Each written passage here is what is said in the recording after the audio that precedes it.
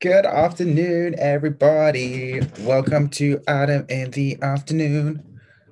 My webcam looks weird. Sorry, I'll fix that. Sometimes it does this weird, like, fuzzy thing in the background. I don't know why. Hey, everyone. Welcome to this lesson. I hope you're excited to pick up on what we covered earlier today on antonyms and synonyms. We're doing some vocabulary questions next, which is very exciting. We're going to look at more synonyms and antonyms, but see how they're used in different contexts too. So that's what we're doing. Who remembers the difference between a synonym and an antonym? We covered that this morning. Who remembers the difference? Before we get going as a little warm-up. Hi, Louis. Hi, Eric. Nice to see so many familiar names. Hey, Ayub again. Hi, Ariane. Hi, Fawn. Nice to see you again too. I remember you were here this morning. Yeah, well done. So Oscar had the good definition for antonyms. They are opposite meanings. Hey, Nia. Synonym is the same. Well done, Adara. Remember we covered the etymology of those words. They're Greek. Syn means with and anti means against. So that's exactly what they are. Hi, Chips. I'm doing very well. Thank you. Very good definitions. Well done, Janet. Well done, Tali as well. Louis, yep, synonyms have the same meaning. Really, really good. So what we're going to do now is we are going to build up on what we learnt earlier this morning. So we're going to not only look at the antonyms and synonyms, we're going to see how they are used in different ways. Okay, so what I'll do is I'm just getting the presentation up. Then we will go through the presentation. So I hope everyone is ready. I'll just put it into present mode and then we'll get going. So before we get going, the warm up, I'm going to give you the word amazing. Could people tell me in the Q&A chat an antonym for the word amazing? What's an antonym for the word amazing? Who knows what that is? Can we get some good antonyms for amazing? I'll read out my favorites. And then I think you can tell what the next question is going to be. I'm going to be asking for some synonyms. So what have we got? Some synonyms for amazing. What's going to be my favorite ones? So I asked for antonyms. Unimpressing, horrible. Okay, I asked for antonyms first. Very good. These are all really good. Antonyms of amazing, disgusting, awful, horrible. Well done, Dina. Well done, Oscar. Are you rubbish? Totally. Terrible. Well done, Ina. Rubbish. Well done, Milan. Yes, these are all very good examples of antonyms of amazing. What about some synonyms for amazing? Can anyone give me any synonyms for amazing in the Q&A? So we've done the antonym, which is the opposite. What about some synonyms? Fantastic, really good. Well done, Janet. I think you were the first one there. Also, Snap, loving the round glasses chat. Eric, fantastic, well done. Incredible, well done, Mia, well done, Janet. Stupendous, Paulina, love it. That's probably my favorite one so far. Brilliant, very good. Well done, Yusuf, astounding. Excellent, well done, Yasmin. Awesome, well done, Jedediah and Hadassah. Outstanding, well done, Avisha. Very, very good. Strong vocabularies, just like this morning. I'm not surprised. Okay, so the presentation is just loading, but like I said, we are doing definitions this afternoon. So we've covered synonyms and antonyms this morning. You can watch that video back on your lesson library, or it is on YouTube if you want to refresh your knowledge on definitions. What we're going to do just to kick off the lesson, what I like to do is I like to reintroduce some topics that we covered a few days ago, just to make sure they've stuck in our mind. So to begin with, a nice little question on the poll: which of the following punctuation marks do we use to introduce a list? So this came up in the grammar gauntlet we did a few weeks ago, and also was in the Get Ahead for Year 7 Club if you came to that yesterday night. So which of the following do we use to introduce a list? Just a warm-up question before we get going with definitions.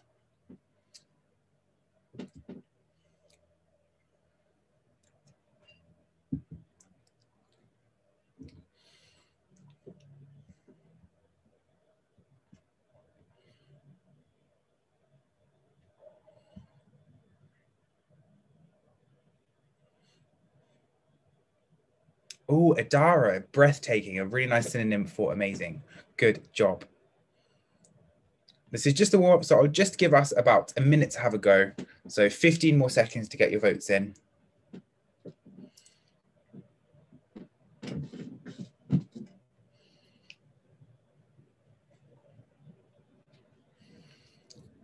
Okay, so let's see how we all voted. We can see the majority of us went for answer option A. Very well done. A colon is a piece of punctuation that we use to introduce a list. Really well done. Okay, so next we need to pick the punctuation mark that we put at the end of this sentence. So again, this came up last week, so we are building on the topics that we covered last week. What an amazing dress you're wearing. What piece of punctuation do we need to correctly end that sentence? Lightning speed, 50% of us with the correct answer in 15 seconds. Well done. If you need a bit longer on the poll, don't worry, we all have different reading speeds and that's okay.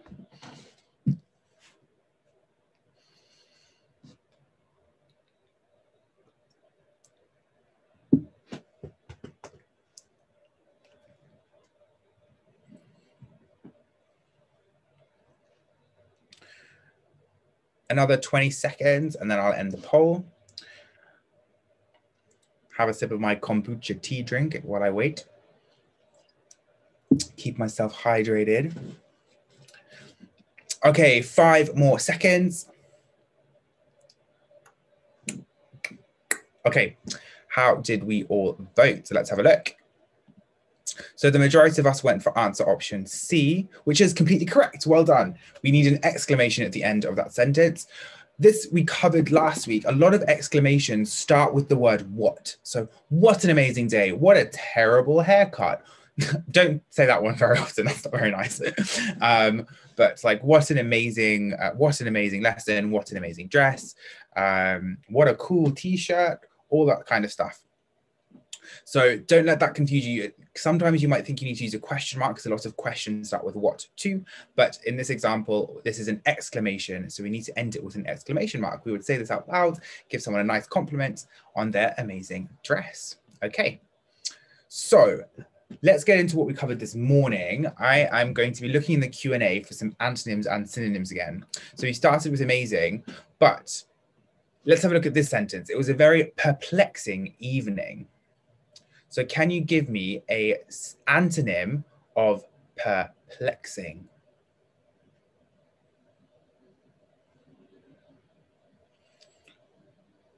Ah, you, what an amazing teacher, Joe. That's very sweet. Thank you. So the opposite of perplex. So we want an antonym of perplexing. Yasmin, good answer, but that would be a synonym. Yashi, well done, simple. Tripped, well done, clear. Yep. Comprehensible, very good job, Demindra and Avisha, understandable, very good. Straightforward, James, really good. So Esme, perplexing is something that is confusing. So if something is perplexing, you don't really know what's happening. So maybe synonyms and antonyms were perplexing to you this morning, whereas now they are not confusing. They are understandable. So it was a very perplexing evening. Maybe you went to like some kind of like webinar and you had no idea what was going on and you're just kind of like, this is perplexing. This is confusing. I don't know what's going on. That would be an antonym for perplexing. So other antonyms for perplexing would be like understandable, well thought out, unambiguous. If we wanted to be fancy, if something's unambiguous, it's very like clear. But perplexing means confusing. So any antonyms for confusing would also be antonyms for perplexing. What about a synonym for perplexing? I've given you confusing, but do we know any other ones? So some other synonyms for perplexing. Ah, well done, Noreen, for writing unambiguous. I didn't see that before I gave that answer. Well done. Yes, and so if something is, I'm looking for some synonyms now of perplexing. Bewildering, well done, Satish, really good words. Mind-boggling, very good, Vedant. Bemusing, well done, Amir, very nice. Discombobulating. Ooh, Yasmin, that's a great word. Puzzling, very good. Milan, really good. Thomas, bewildering, really good. Bemusing, really like that one. Flummoxing, well done, Demeandra. One of my favorite words. That's probably my favorite answer so far. Flummoxing is a great one. So those all mean confusing. So hopefully this will not be a very flummoxing or perplexing lesson. Fingers crossed. We'll find out, right? So really good. Well done on the warm up. Now, just to get our creative brains flowing, we're going to pick up on something we covered in the creative writing lesson on Friday. I want a simile to describe this ivy. So one, remember what a simile is, and two, can you use a simile to describe this picture of ivy? I think it's ivy. It might just be a house plant.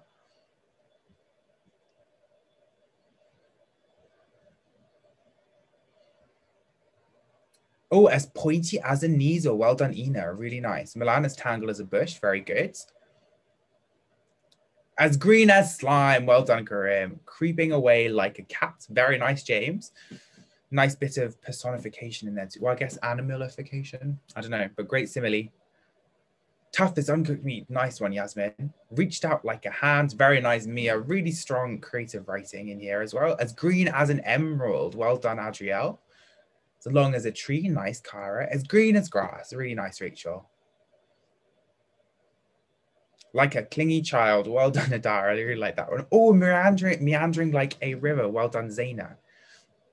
Really nice. That I think meander came up in the lunchtime logic lesson today too. Another new word to boost your vocabulary. Really nice. As dark as a swamp. Oh, some really nice ominous similes coming up. Really, really well done, everyone. Okay, that's enough of warm up. Thank you for entertaining me. I hope your brains are nice and warmed up and ready to learn. What we're going to cover today, we are going to be looking again at nuances. So picking up on what we mean by nuance of meaning, some strategies for working out the meanings of unfamiliar words. And you heard it here first. There's going to be questions. There's going to be polls. We know all about it. So let's get into it. So we're going to be looking at definitions, which will include synonyms and antonyms. Now, a definition is simply just the meaning of a word or phrase. It's important to consider that there will be nuances associated with words with a similar meaning. So to laugh, that's like ha ha ha, to laugh. That was a terrible laugh, very fake, but you know what I mean. There's loads of different synonyms for laugh. Chuckle, chortle, giggle, smirk, giggle, guffaw, cackle, howl, snigger. They all mean to laugh. Now, they have different connotations. Now, what I mean by different connotations is that they all have slightly different meanings. So to howl, that is when you like something is hilariously funny. You are howling. That is a very loud laugh. Whereas a chuckle is like a little like, like maybe you see like a funny pun on a cereal box or on an advertisement. You might chuckle to yourself, being like, oh, that's a good one. I chuckle a lot when I see your math puns in the Q&A. So that's an example of a chuckle. I haven't howled at any of them yet, so that's a challenge. But a howl if I was hysterically laughing, crying, rolling around on the floor. I would be howling with laughter.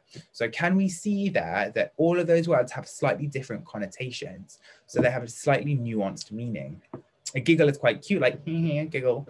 Whereas to smirk is like you're kind of laughing, but you're being a bit of a mean person at like kind of smirking, like ha ha. Look at your, I don't know, bad haircut. That's again not a nice thing to say, but someone who said that might smirk in a story. And then a cackle is like a ha, ha, ha, ha, maybe like a witch or something would cackle. You wouldn't really say that. You wouldn't say like the witch giggled. Really, you would be more likely to say the witch cackled, unless it's like a cute little witch. But that's what I mean by definitions and nuances of meaning. Okay, so we covered synonyms this morning. Now, one way to find out the definitions of words, obviously, is to go look in the dictionary. Wow, Jono, good tip. But another useful tool would be to start learning synonyms of certain words. So can we think of any synonyms of the verb to cry? So we've done laughter. Can we do crying? What are some other ways of saying to cry?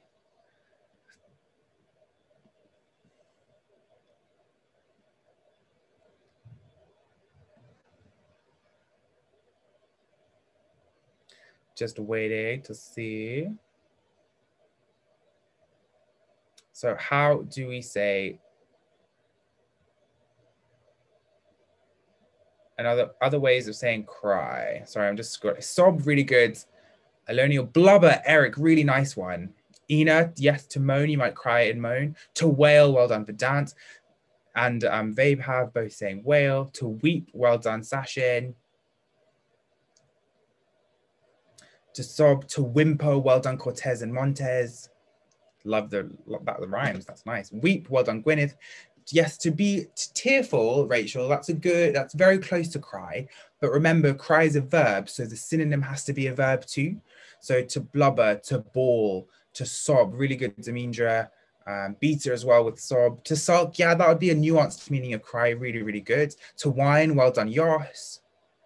Thomas to moan, very good. Oh, really, really nice. Burst out into tears, really nice one, Nicole. Yeah, really, really good answers, everybody. To sob, to bawl, all of those mean to cry. So remember, the nuance of the word meanings when creating a piece of writing will tell us something about the context. So let's look at an example to illustrate this. So the man stifled a sob, choking back the tears as he lay his hand down on the ground beside Marley's paw. The man couldn't contain his howling pain as he bawled out Marley's name and lay his hand beside the dog's paw.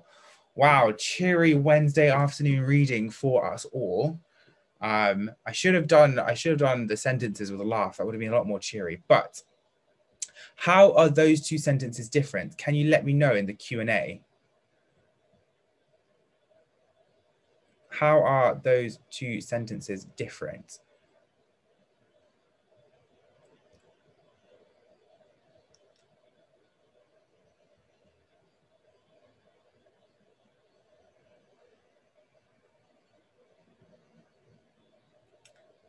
So yeah, really, really good. Very good answers coming through. Yes, really good. So in the first one, it's not as intense, right? It's a sob is like a small like, whereas to howl and bawl would be really loud. There would be like tears flying, tissues flying. The man would be absolutely bawling his eyes out. It's a lot bigger response. So remember, there's like a scale of words, right? So if we think about to cry, the synonyms will go from like shedding like a tiny little tear or like a really soft cry, like a sob, and then we'll work our way up all the way up to like a howl or bawling our eyes out. So that's like really intense crying, whereas we might start out with a sob and build our way up to a howl. You know what I mean? Interestingly, howl can also be used for laughter, a versatile verb. That's how, so learning a list of synonyms associated with words is a great way to boost your vocabulary. Okay, question time. Look at the word in bold and can we work out what it means? So I'm going to relaunch the poll. I'll read out the sentence and then give you a minute to have a think. To ascertain the truth, he took the first magic tool he could find from the dubiously dangling shelf above his head and ploughed through the middle of the page with what looked like a cornucopia. Its point was sharp and irrefutably dangerous. This time he thought, I won't miss my chance.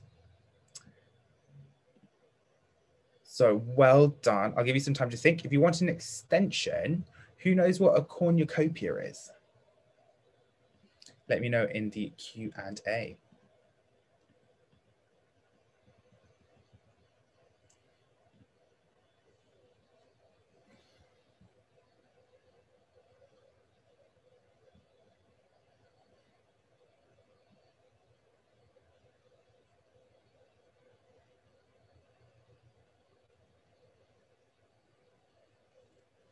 Also, I'm now just seeing really good answers for the differences in the sentence.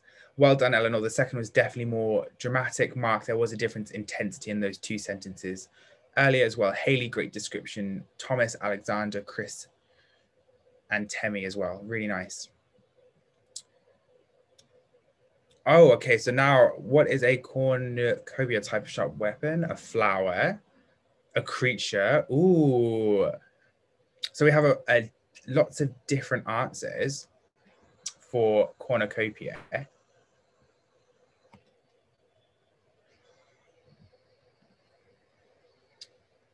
What else do we do? I think similar. Yeah, a horn. Yeah, very good, Eric. Yeah, nice.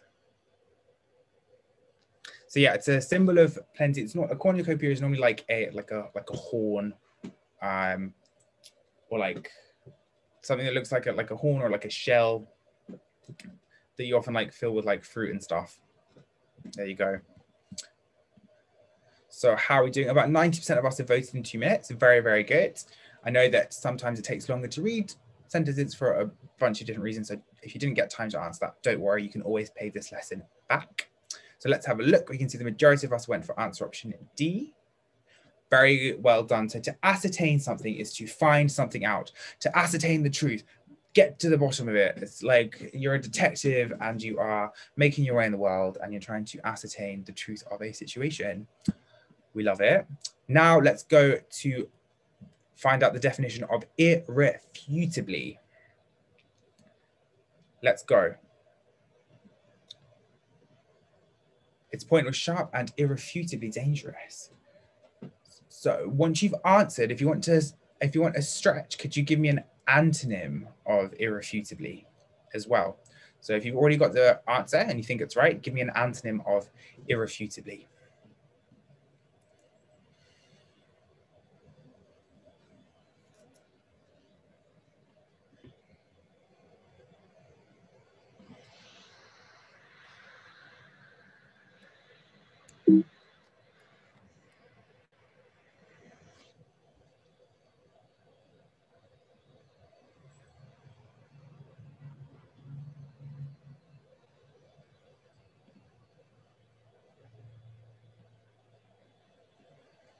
So this is quite a hard one, and it's, there is a very important nuance of meaning there.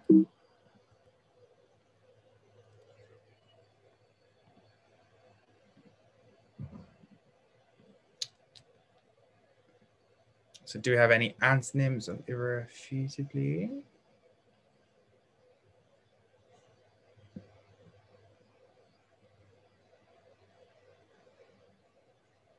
Okay. Not irrefutably, very nice try, anonymous attendee. So yeah, not able to, antonym blunt, okay. So I think irrefutably is causing a bit of trouble, but that's okay.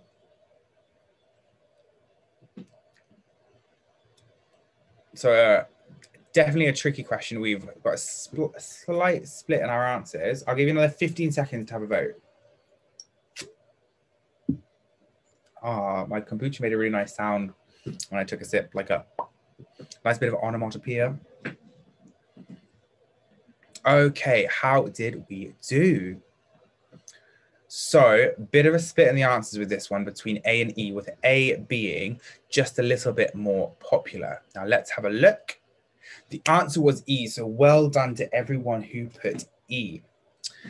Now, remember, this is all about our nuances of meaning. So if something is irrefutably dangerous, to refute something is like a rebuttal or to challenge something. If something is irrefutable, it's impossible to deny. It's undeniably dangerous. Like it's objectively dangerous. You can't argue that point was sharp and dangerous, okay? Now, incredibly, we could put incredibly into the sentence and it would still make sense, but due to the context of the sentence and what irrefutably actually means, incredibly is not the best answer from that selection, okay? So a lot of these words have similar meanings, but E, impossible to deny, is the best answer because it is most similar in meaning to irrefutably. If something's incredibly dangerous, it's very amazingly, astoundingly, ridiculously dangerous. All those kinds of words would go with incredibly. But for irrefutably, we would go with impossible to deny. We can't deny how dangerous this cornucopia is. Okay, so slightly nuanced meaning, but this is why it's really important to read for context. Okay, now I talk about root words, prefixes, and suffixes more than I ever thought I would, because they are incredibly important when we are trying to work out the definitions of different words. So let's have a go at seeing if we can use prefixes and suffixes to help us work out the meanings of some of these words. So on the Q&A, can you type in what does cooperate mean? And how could you use the prefix to get to that answer? So to cooperate. Does anyone know what that prefix co means? Yeah, well done. So we've got some great answers from Vedant, Paulina, Mary as well. So that co prefix, it means together. So well done, Beta as well. And well done, Alicia and Adrielle, who got all the definitions right. And Gwyneth and Chris and Annie too, well done. Co means with, well done, Alex FB. That's exactly right. The co prefix means with. So to operate is to do something. So like you operate some machinery, or like you operate, I don't know, in my daily life, I try and operate as a functioning human being. Doesn't always go that way, but you know what I mean. Cooperate is to do something together or with. So cooperate means to work with. Really nice. So co means with and together, and that root word operate means function or to work. So putting co and operate together makes us a brand new word. So we can use prefixes to help us get the definition of words. And the root word is the bit we add the prefix to. So if you don't know that definition, that's what cooperate means. Right. So let's try and put these skills to the test. What does the following word mean? Stop sharing. Let's relaunch the poll. Implacable.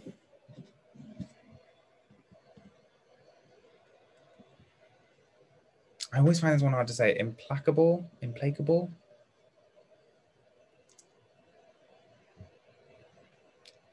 I'm going to go with implacable. I'll tell you why in a second.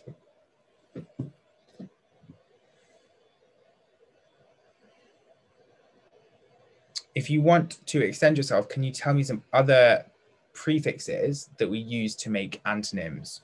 So some other negative prefixes.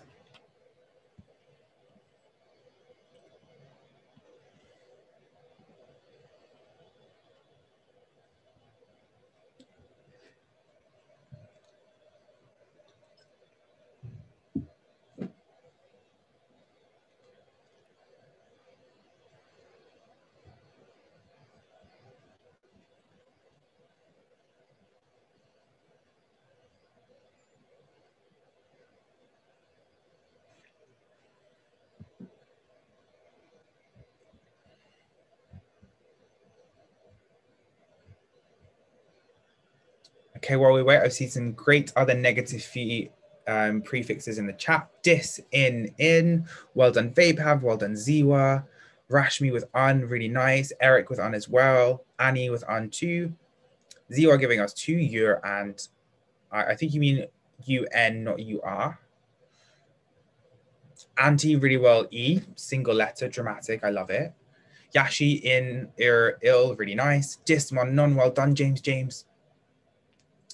Annie, yeah, well done. Dis, Eric, 2, really good. Damindra, really nice. 3 in dis and miss, really good. Yeah, we could make unorganized, really nice. Sorry if you should be able to see that word, implacable. Okay, so I'm going to end the poll there. Share the results, and we can see that majority of us went for answer option B. Well done, that's completely right. So the way I would, you might not know all of the words, but im is a negative prefix, so we know it's going to be probably a negative description or something that it will have not in it. So not able to please, hard to please. You might have come across the phrase to placate someone. To placate someone is to please someone, or to tend to their needs. So implacable would be hard to please. There we go. Right. Next, we are going to look at some words that have something in common. And I want you to tell me, what do the words in the screen have in common? Prefixes can also give us an indication on number and word meaning too.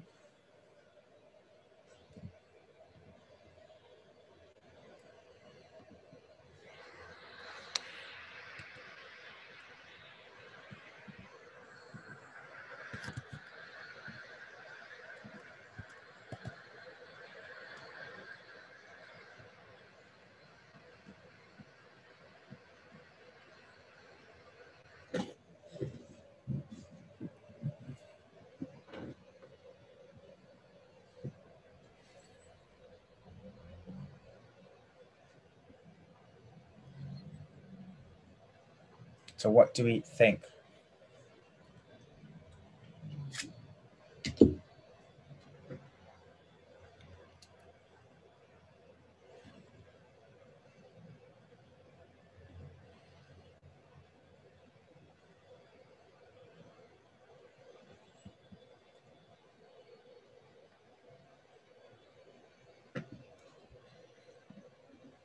Okay, really good job on the poll. In a minute, about 75% of us have voted. Really, really nice.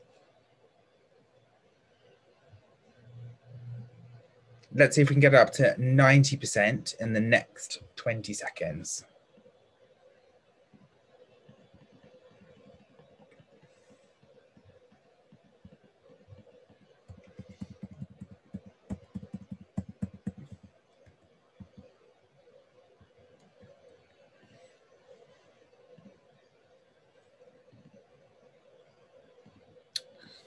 So century, percent, centipede. If you're a bit stuck, try and use that word, use the cent part to help you.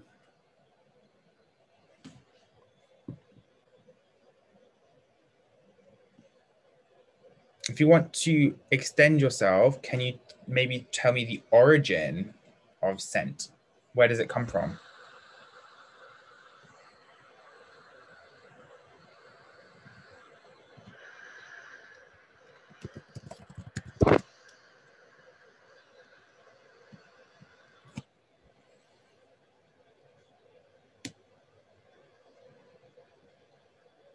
Okay, I'm going to end the poll now and see how you all voted. Sharing those results, so you should be able to see them now. And the majority of us went for answer option B. A few of us going for A, but the best answer is B. They all refer to 100, and that is due to cent. So century is 100 years. Percent is part of 100. Centipede, it has 100 legs, so it's an insect with 100 legs. Now, did anyone get the origins of cent or know where it comes from? Let me just checking in the Q&A. So cent comes from centum, which is Latin for 100, centum. Well done. If anyone got that, I can't see. There's a lot of the Q&A to work through, which is great to see all of you engaging in it. And yes, this is a bit like maths. It will come useful in maths. And I'm drinking a kombucha tea drink for those of you who are wondering. Okay. Sorry, I might have stopped sharing by accident, but they all refer to 100. So century, percent, and centipede. Really nice. So century is 100 years, percent is out of 100, and a centipede has 100 legs. Really, really nice. Well done, Mia, Gwyneth, Freddie, who all got Latin as the right answer for the origins of cent. Comes from centum, which means 100. I guess it might have other origins. There might be more than one origin. It's quite an old word, isn't it? I think like cento in Italian also means 100. But that is the one that I am most aware of. Cent is also French money. Well done, Oscar. Really good. Okay. Let's keep going. So, question time. What about these ones? What do all of these words share in common? We need to find the answer that best defines them. So we've got some fun words on the screen now.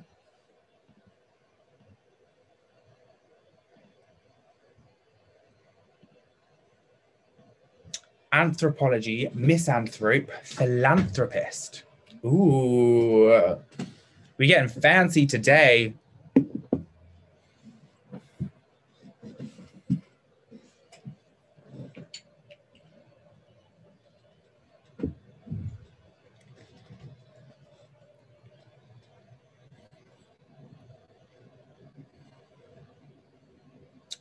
And yes, I absolutely love tea before. I can't tell a lie. Thank you, Alexander. I like my glasses too.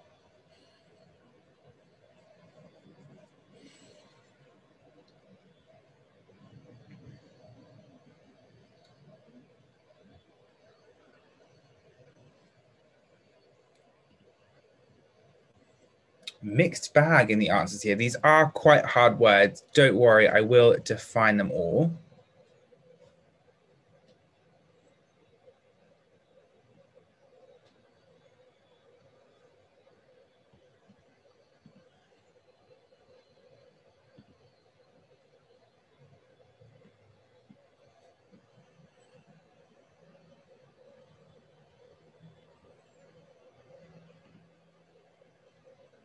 Okay, a few of us are still to vote. I'm going to start talking through what those words mean. And if you haven't voted yet, you will still have an opportunity to do so. So anthropology, misanthrope, philanthropist. What you should be able to see in all of those words is we have anthro. Okay, so let me annotate so you can see I'm not lying. So we have anthropology, misanthrope, and then philanthropist. So anthrop, I think even, yeah, anthrop, it even goes all the way up to be. Anthrop means human, okay? So ology is the art of studying something. So like herbology is like studying herbs. Biology is like studying bio. So anthropology is studying humans. Now, we all have probably seen that prefix miss before.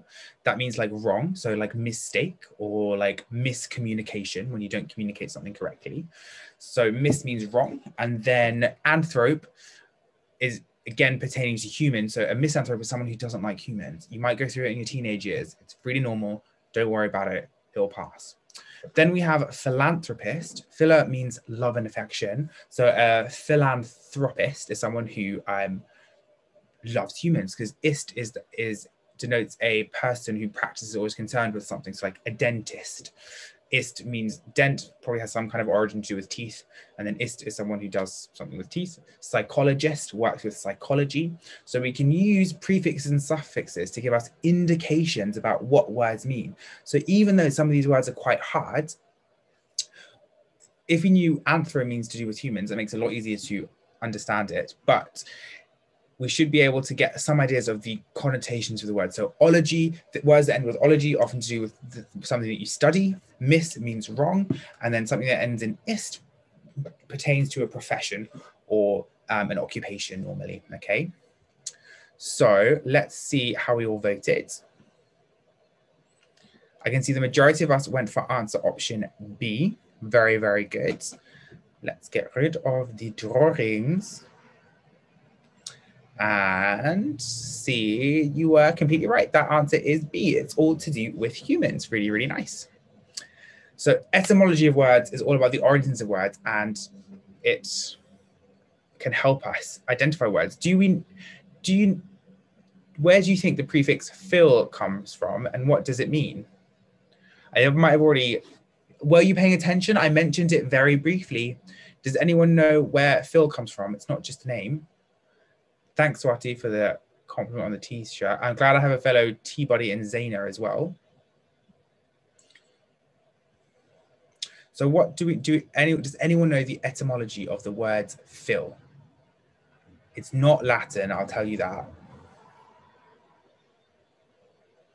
Yes, well done, Elise. It is Greek. Well done, and well done, Tally, as well. Ah, Temi, really good. Phil means you love something. Really, really good. Yusuf had it as well. The etymology is Greek. Well done, Amir, as well. Really, really strong. So phil comes from ancient Greek philia, meaning love and affection. So a philanthropist is someone who seeks to promote the welfare of others. There you go. See, etymology of words. It's all fun. So what is the etymology and meaning of phys? Okay. So phys comes from the Greek meaning nature or natural order. So I've given you a little bit of help, okay? With this knowledge, could you select the best definition for the word physiognomy? Wow, I was really ambitious when I was putting this one together, wasn't I? Physiognomy.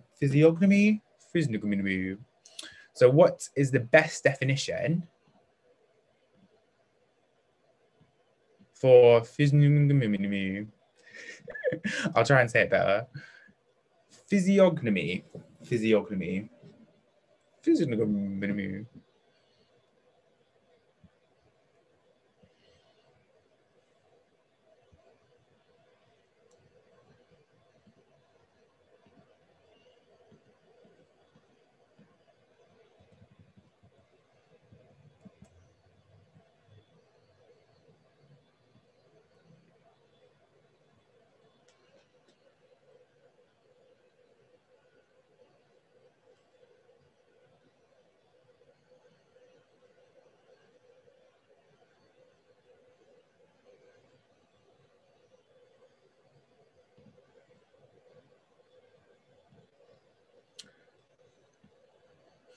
So 80 of us have already got the right answer in a minute. Well done.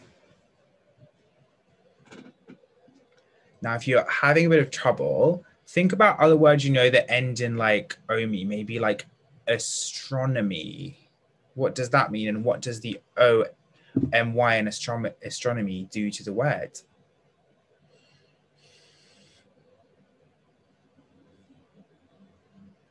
Okay, I'll give us another 10 seconds on this and then we'll move on.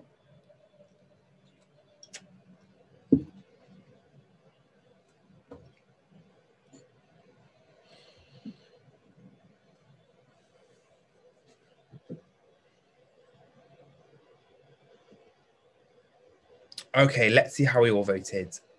So I'll share the results. You can see the majority of us went for answer option A, which is completely right. So the way we can work that out is if let's have a look at the words. We know we have, didn't want to cross it out. I wanted to underline it. So we know we have physio, and that comes from nature or natural order. And then omi is when you like, so astronomy, you're determining the stars. So it's about determining things. So physiognomy is the determining character or personal, the art of determining character or personal characteristics from the form or features of the body, especially the face. So the outward appearance of something might give an insight into its character. So this might become relevant in like, so in English, if you want to make a really fancy sentence, you might say the author uses physiognomy to suggest the character's frosty disposition, as the author describes the character as having icy white hair, something like that. So it's when a person's character is determined through their body and facial features or their nature. So nature is to do with like body and features, all that kind of stuff. So physiognomy is the determining of a person's character through their body and facial features. Isn't learning new words fun? Okay, well done, everybody. Let's move on to the next question. So what is the etymology of the suffix phobia? So select the word that would be most suitable to follow on from this passage. So the Karate Kid had no fears, none except the one fear that would hold him back if he wasn't to face it now. Hydrophobia had been his biggest burden as a child, and it hadn't got any better as a teenager. He winced and placed his hands imploringly up to his chest in a prayer position before stepping reluctantly into the dun dun dun. Relaunch the poll. Go.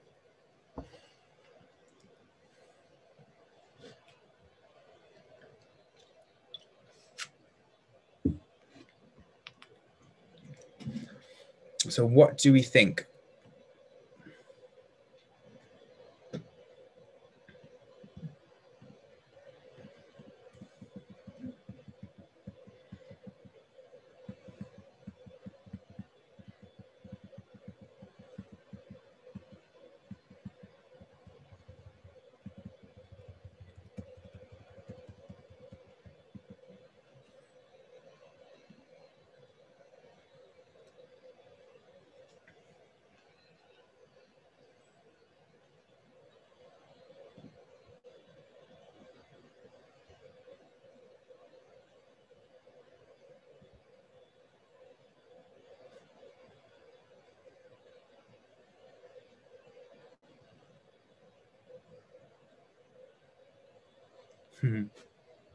Okay, so we've had about a minute. I will start giving you some hints. So the key word that we need to look here is hydrophobia. So phobia is when you're scared of something, right? So you might have like a phobia of spiders, arachnophobia. You might have a phobia of broccoli. I don't know if that's got a name, but maybe it does. I used to hate broccoli, but then I started roasting it. Game changer. It tastes so good. Boiled broccoli, still not a fan. Roasted, delish. Anyway, hydrophobia. Phobia means you're scared of something. Hydro is to do with water, yeah? So the Karate Kid is scared of water.